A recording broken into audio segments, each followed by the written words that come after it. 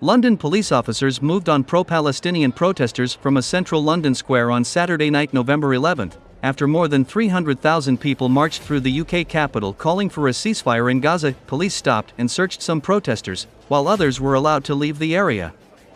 Some wore the traditional Palestinian headscarf known as a keffiyah and draped Palestinian flags over their shoulders. Some covered their faces. Police said there had been several hundred counter-protesters on the streets of central London, and skirmishes broke out near the Cenotaph War Memorial early on as scuffles also broke out between police and pro-Palestinian protesters. Police said on X, formerly Twitter, that demonstrators had worn face masks and fired fireworks, and had been detained and searched. Police said more than 300,000 had joined the pro-Palestinian rally, while organizers put the figure at 800,000.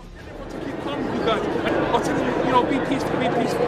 You guys might come in peaceful. I'm not talking to you. Yeah, I've been peaceful all day and you don't want to try and go like that.